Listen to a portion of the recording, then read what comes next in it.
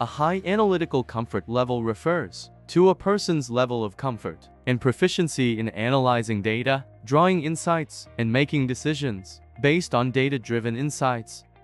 They are in high demand in fields such as 1. Analytics, 2. Data science, 3. Business intelligence. What are some common challenges in developing a high analytical comfort level? 1. Lack of confidence.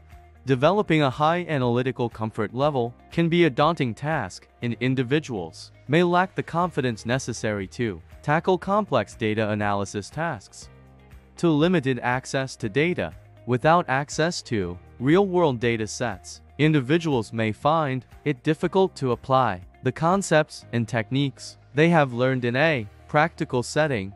3. Difficulty interpreting results. Even with a strong understanding of data analysis techniques, individual may struggle to interpret. You can use those charts if you have a high analytical comfort level.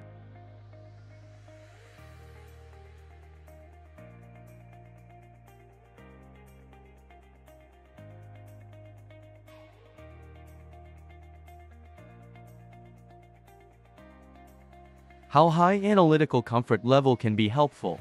1. Making informed decisions. 2. Problem solving. 3. Process improvement. For strategic planning. Some common charts and graphs used in data analysis, such as bar graphs, line graph, scatter plots.